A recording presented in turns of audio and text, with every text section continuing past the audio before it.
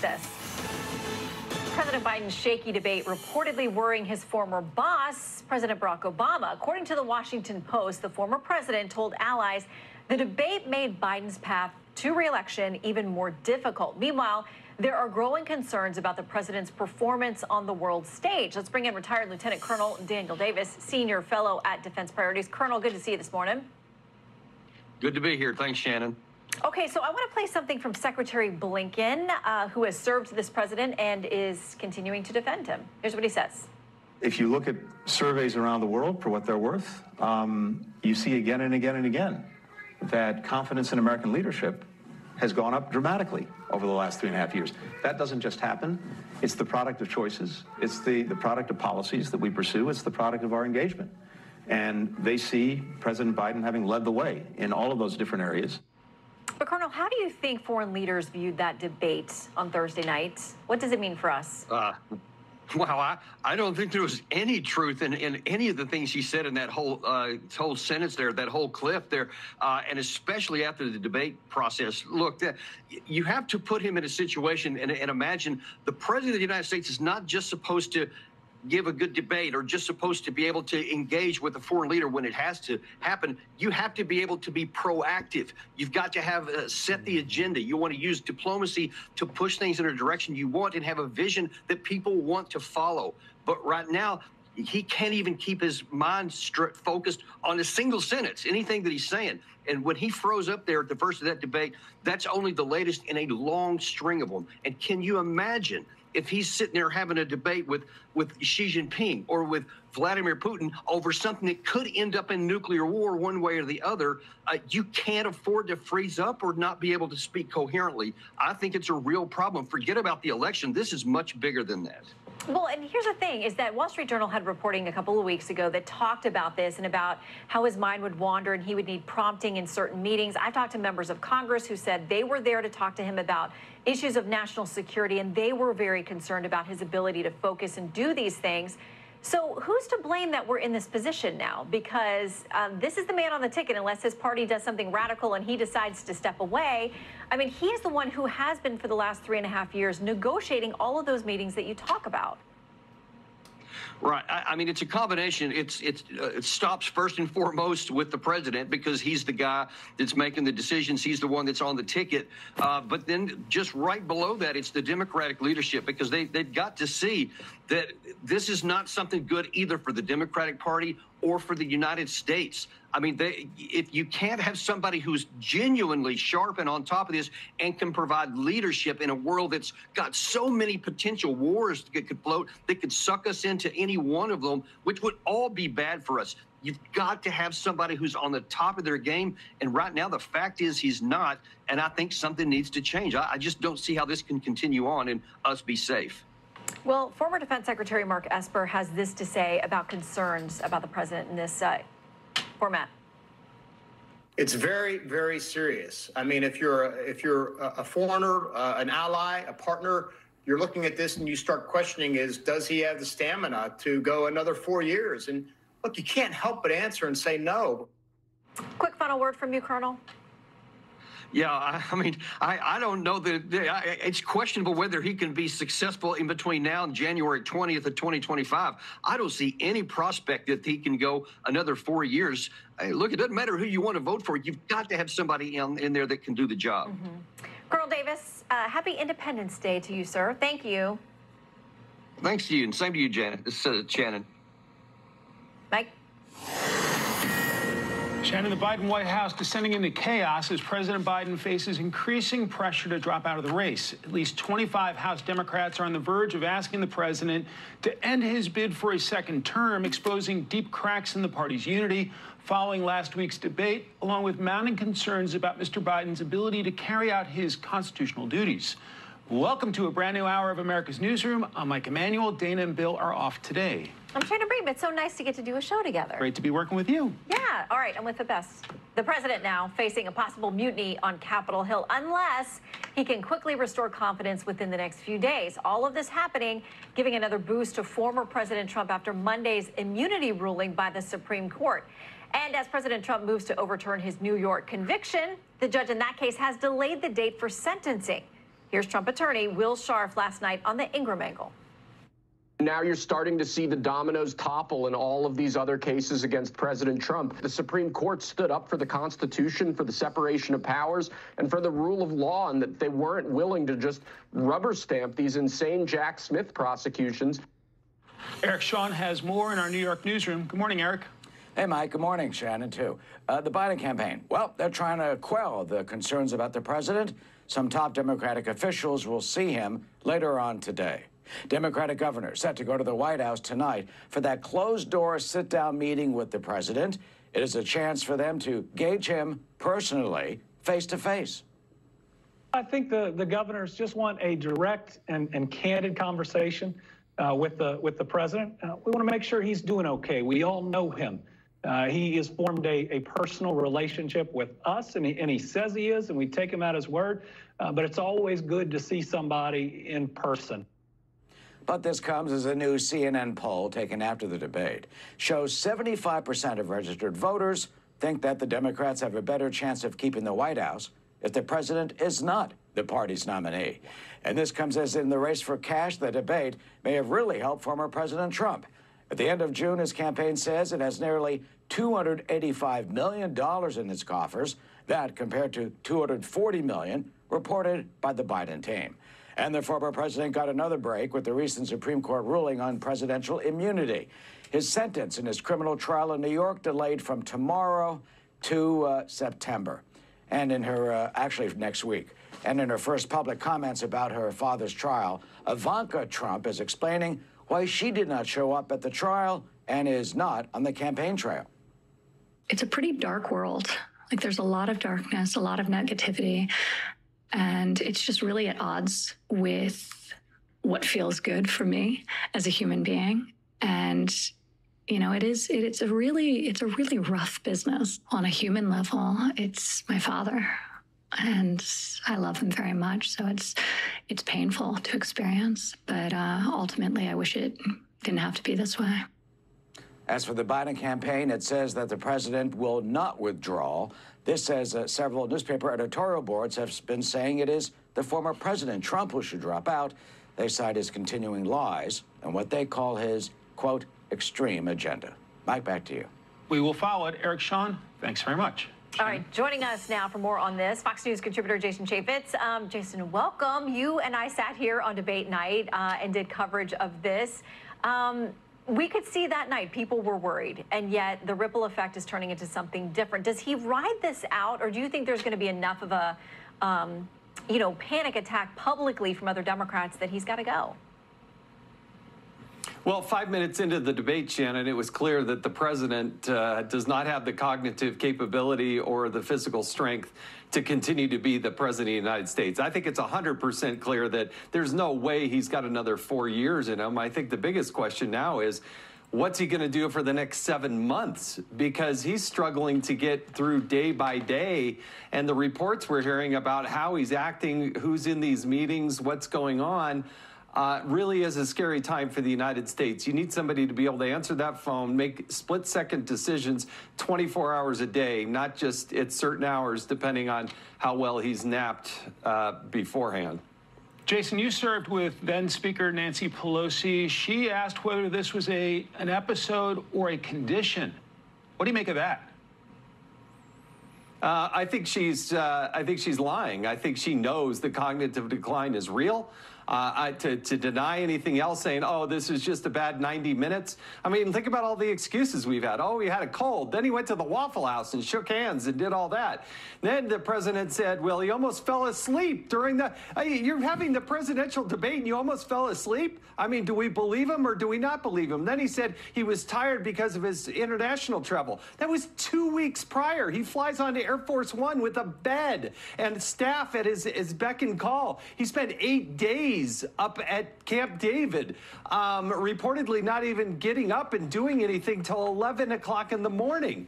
This is the most rigorous job on the face of the planet. And so for Nancy Pelosi to try to blame something else or change the direction, that's just Nancy being Nancy, and it doesn't make any sense to America. Jason, I want to make sure that we touch on the immunity ruling from Monday and how it's being played out publicly. Here's what the left says. the Supreme Court decided. It's above me now. It's above Joe Biden now. Don't care about Joe Biden's age. He could sit down. He could roll around in a wheelchair. Donald John Trump cannot be allowed back into the White House. Apparently, a president is above the law, and he could hire anyone to kill anyone and be immune from prosecution. We're in deep, people.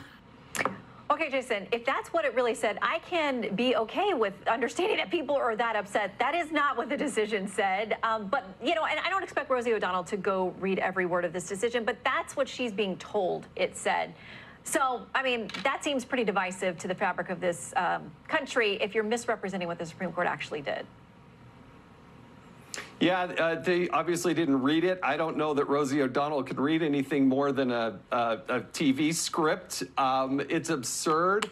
I think it tears apart the country when you take a Supreme Court ruling and then try to totally manipulate it for pure political reasons within minutes after it's been released. That is not what the Supreme Court ruling says. I thought it was a very reasonable ruling. It sets clear guidelines. It's just common sense if you think about it. If he's acting on official acts, then he's got immunity as President of the United States. If he acts outside official acts, then he doesn't have immunity. It's pretty simple. It makes common sense.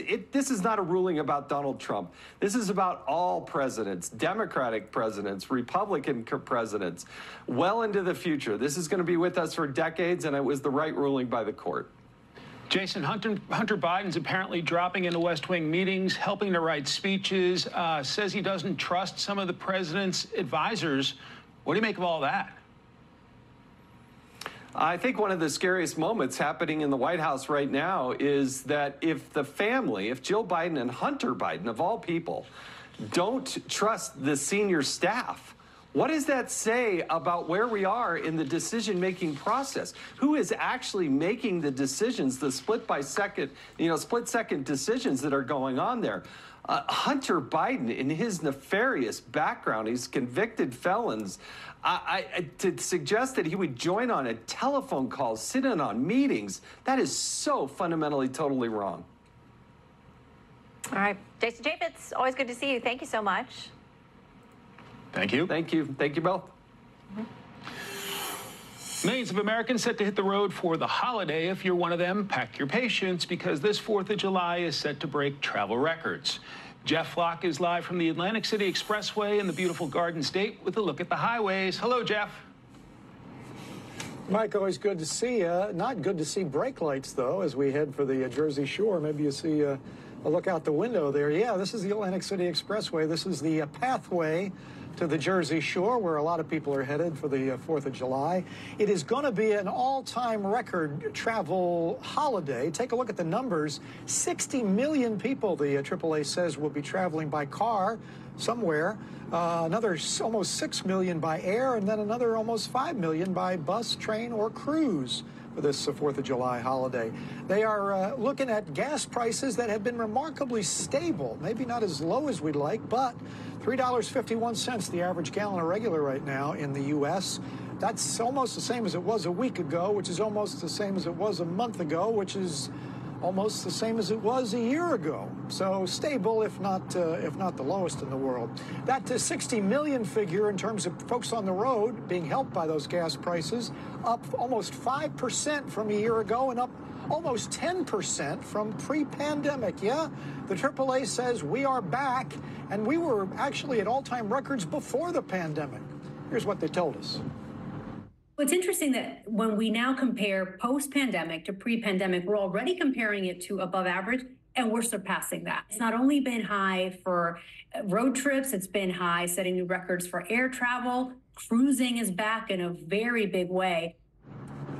That's crazy. Talking about those air folks that are in the air, 5.74 million folks. That's up almost 7% from a year ago and 12% pre-pandemic. And good news, Mike, the AC Expressway has opened up. Well, look at that guy. There's a three-wheeler out there. Look at that guy. Jeez. Wow. Convertible. Who needs a convertible? Cool. Jeff Flock reporting live, driving. At least in Jersey, you don't have to pump your own gas. Jeff, have a wonderful holiday. Be safe. If you don't mind, if you could click the thumbs up button, guys, it really helps the channel. Thank you so much. We're going to move forward. That's what we want to do. We want to look forward. We want to turn the page on this. We really, truly want to turn the page on this.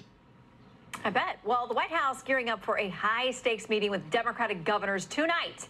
Can the president ease their concerns? Meanwhile, does last week's debate underscore a failure by the media to hold the White House accountable? We'll ask our panel. And Florida's anti-squatting law goes into effect. How is it working so far, and could we see similar measures all across the country? Wow. A new Florida law protecting homeowners now in full effect. The legislation allows state law enforcement more power to help remove squatters from homes. Steve Harrigan has the details. Steve? That's right, Mike. Anti-squatter laws already in effect in Georgia and now in effect in Florida as well, trying to help the homeowners tip the balance a little bit back in their favor, trying to allow local law enforcement to get involved more quickly. And they come after some high-profile incidents, including one in a $1 million house in Fort Lauderdale that had 10 squatters inside, including one of whom had false documents showing he was the owner. Local law enforcement initially powerless to do anything. Florida Governor DeSantis says criminals are trying to game the system, and that time is now over in Florida. Here's the governor. You are not going to be able to commandeer somebody's private property and expect to get away with it. We are, in the state of Florida, ending the squatter scam once and for all. And new penalties for squatters can be steep. In Florida, it can be a felony charge depending on how much money and damage was caused. In Georgia, it could be 1 year in prison depending on what happens inside the house. That law could have certainly helped this woman who says she offered to pay a squatter to leave her home. Wow. We offered her $750. We explained to her that this is our house. We are not a property management company. It's just us. This is the house that I lived in, and offered her the money. And she said, that's not enough to put a roof over my kid's head, so I'm not going to take it.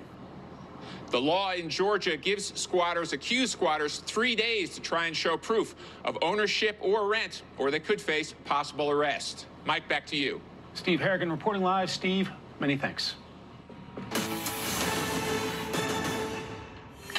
So, President Biden scheduling a PR blitz to reassure the public after last week's debate as the White House faces a flurry of questions on the president's fitness for office. I wonder if there's been any consideration given to releasing a more robust set of medical records or something to show his mental acuity. Do you see these as legitimate questions? Let me know in the comments, do you think that Biden should release medical records over what we saw in the debate last week? So are you being straight with the American people? Have you ever seen the president have a bad night like we saw on the debate stage? What medications was he taking in the days or hours leading up to the debate? Well, on the president's upcoming schedule, a taped interview with ABC on Friday, a solo press conference next week, and a meeting with Israeli Prime Minister Benjamin Netanyahu later this month. Let's bring in Will Kane and Howard Kurtz to talk about it. Good morning, gentlemen. Good morning. Okay. Shannon? That interview on ABC is supposed to be with George Stephanopoulos, as we know it. Now, here he is talking to Nikki Haley last year when she was raising concerns about President Biden's fitness. There is no way that Joe Biden's going to finish his term. I think Kamala Harris is going to be the next president, and that should send a chill up every American spine. Wow. But I also think the fact that we have a primary. Excuse me, 1 second, Ambassador. How do you know that Joe Biden's not going to finish his term? What is that based on? Ask Americans, do you think he's going to finish his term? It's going to be close. So, Will, from the time that interview happened to the debate the other night, do you think that President Biden changed significantly, or that George Stephanopoulos knew last year there was trouble? I think, guys, if you don't mind, if you could click the like button, the thumbs up button, it really helps out the channel so much. Thank you so much. Stephanopoulos knew last year. I think almost everyone dealing in reality is known for several years. I will say, Shannon, I think there has been a rapid increase in the rate of his decline. I saw a video from back in February, and it's worse today than it was in February. But we're not going to live in alternate reality that he was somehow sharp as a tack right up until this debate. That's true. What you're seeing there is the alternate reality, the lie, painted by the mainstream media. All of a sudden, they've come to Jesus, and the knives are out. I mean, they are really coming after Joe Biden. And so you ask yourself, if you didn't know for all this time, but now you're willing to admit the truth, is it the concern for the country? And were you concerned about the guy leading this country and whether or not he was up to the challenge? Or are you just concerned about an election? I think they're just concerned about losing. Yeah, and to that point, let me read something from Jill Abramson, former New York Times editor, saying this: "It's clear the best news reporters in Washington have failed in the first duty of journalism to hold power accountable. The president's decline was a super hard story to report, even by those who wanted to get it. If enough reporters had pushed, the story was reportable. It is laughable and immoral for Democrats to blame the press now for overreacting to that reality." I mean, Howie, wow. The reaction after the debate last week was, you know, shock, and this is terrible, and he's declined. And but the fact is, it seemed to me, people have known he was in decline. What they were upset about then is that then the American people knew what they already knew, is that he was in decline. Well, the reason you saw such outraged questioning of Karine Jean-Pierre is that reporters in that room feel lied. They feel lied to. They feel misled. And, you know, this was an unmitigated failure by the media to uncover, to penetrate what was a White House cover-up. But it is, as Jill Abramson says, a very hard story to get. And that's why I constantly question why his team kept the president bubble-wrapped and away from the press. That was very telling. This also, you know, most journalists, and I've covered and known Joe Biden since the 1980s and his first campaign, didn't have any access to the president. We watched on TV with everyone else when we saw the deterioration and the confusion. But, you know, the White House would also push back very hard at any age-related story. And look at the denunciations of the Wall Street Journal piece just a few weeks ago, which accurately reported that behind closed doors, Biden was slipping. So, Will, we are going to get access next week when there's this press conference. Yeah, go ahead, but I'm going to ask you, how much pressure is on the president to deliver during that presser? Please. Okay, I want to address the media, and then I'd love to address the president and the Democratic Party. So first, Howie, I mean, I think we can admit a couple of things are true at the same time. Number one, they hid the president. They kept him in bubble wrap. That, which you say, is true. Number two, the administration lied to the press on a regular basis, and by extension, the American people, about the president's acuity. But number three, we're not going to sit here today and pretend like this was a hard story to report. That somehow you couldn't penetrate the obvious common sense. Guys, if there's anything that we've seen, there's already been a lot of evidence of what Biden showed on the debate. We've already seen it for the past year. But the left side media is making it out to be like it never happened. Years of everyone understanding the president's mental acuity. In fact, the press was a willing mark. They were partners with the administration.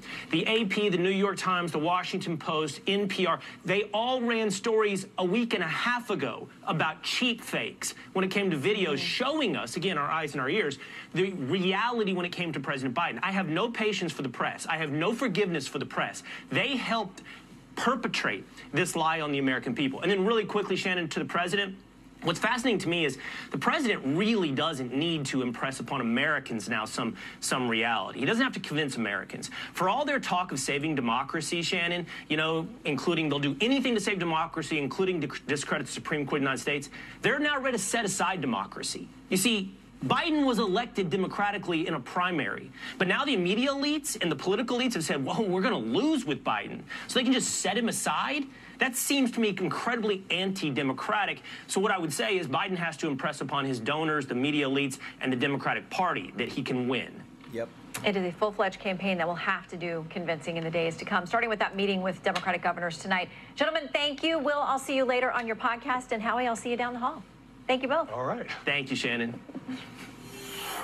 I know I'm not a young man. I don't walk as easy as I used to. I don't speak as smoothly as I used to. President Biden still in major damage control mode after his disastrous debate last week. Now he's blaming his foreign travel for sapping his energy. But will that raise even more doubts about his stamina? Plus,